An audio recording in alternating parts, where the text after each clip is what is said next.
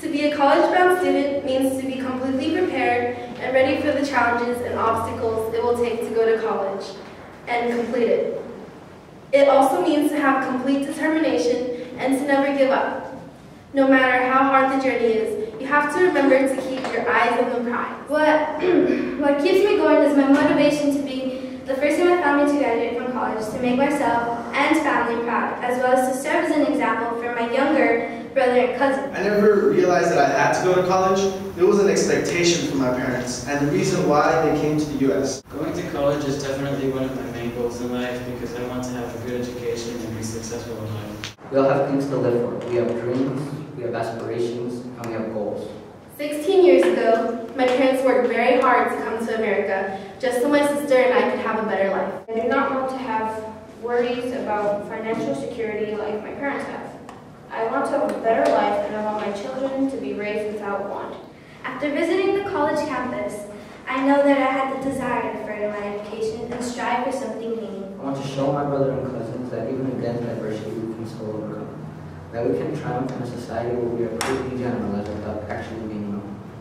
For example, Dad's boss has the silly idea that my cousins and I will end up working for him no matter how we try.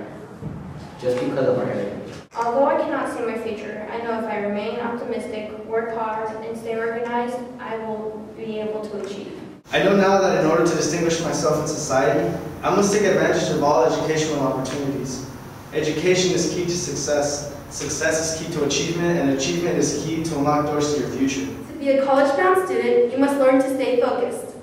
You need to make sacrifices and know what is best for you. When you have a quiz the next day and your friends are all out playing, you need to know to tell yourself, no, I need to stay back to study.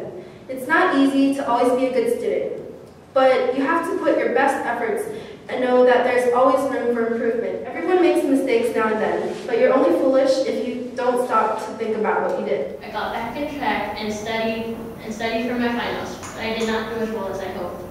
I aced everything but math. It got the best of me. This year wasn't an easy year for me. As we all know, it is a really big shift from 8th grade to freshman year. Teachers will be difficult. Upperclassmen will be mean to you. They will pick on you. Classes will be hard to pass. You will be sad and you will be happy, but most importantly, you need to know that you will be okay. You have to believe in yourself, because if you can't, then who will? Whether it's a family member, a first graduate staff, or a fellow peer, there has to be someone who cares for you. And that's why you've come this far. I have learned many things that have helped me grow as a person and helped me prepare for my future as a college candidate. I learned that every year, every class, every grade matters, no matter what. Colleges also want to know what makes you special as a person. Why should they choose you to attend their school? What makes you different from all those other thousands of applicants that also get good grades? What can you offer to the school? Have a great attitude toward people, but as much as it seems that attitude does not matter for your future, it actually does. Step outside of my cubicle to see what society was put in front of me and saying, here's this class, make the most of it. I volunteer in my own middle school by helping at the front desk with paperwork and phone calls. I also help students with their work and help out our music department. I'm also going to be a peer counselor, which is a big deal for me because I like helping people out, especially my friends. Like everyone, I'm not perfect, and there are places I can improve on. Academically, I'm persistent and never back down. I may struggle, but I fight through it. I will stay after school to do all of my work, and if they kick me out for being there too long, I would just go to the library and work on my work. I want to apply to a school that has study abroad programs, because one of my dreams is to travel, and so I'd like to go to Brazil. I initially wanted to go to a small school, but the more I think about it, the more accepting I am of a bigger school. And to be honest, college seems pretty far, yet pretty close.